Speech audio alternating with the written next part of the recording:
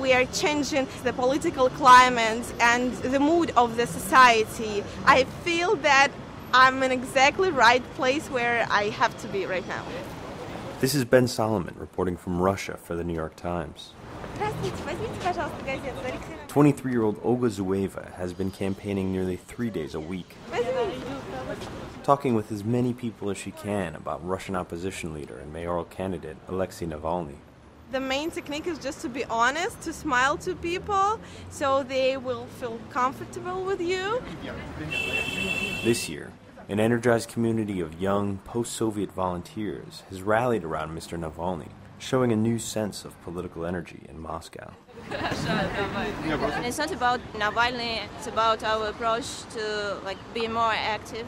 Campaigning here in Moscow hasn't been seen in years. Voting was seen as a pointless exercise, as Kremlin-backed candidates were always expected to win. As an outspoken blogger and critic of the Russian government, Navalny was convicted in July for what most considered to be concocted embezzlement charges. He was sentenced to 5 years in prison, only to be released a day later after large protests.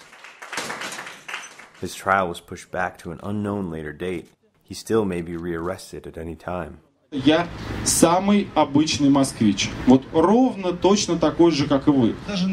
Of the 6 candidates running, Navalny has drawn the most attention. He says 14,000 volunteers have signed up for the campaign, helping organize public outings like stump speeches by Mr. Navalny.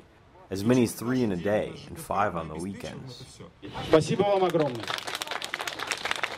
The Kremlin are apparently a bit nervous. He's campaigning like he is an energy machine. Navalny is a personality, a man with amazing political talent in a country where there has been no politics.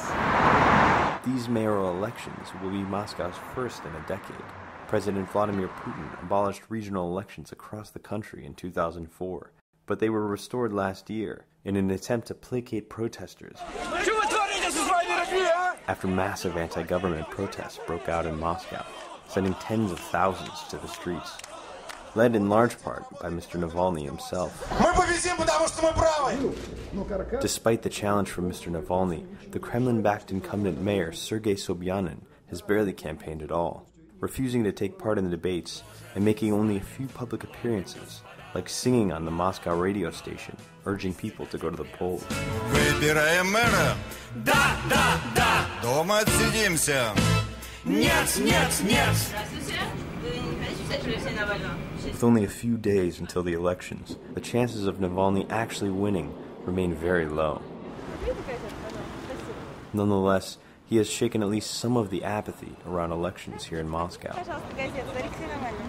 Even if he is not gonna win, people will start to understand that there is some alternatives in our politics. There are a lot of young people who care about what is going on. Здравствуйте, возьмите газету, пожалуйста, Алексея Навального. Нет, спасибо. Почему не хотите?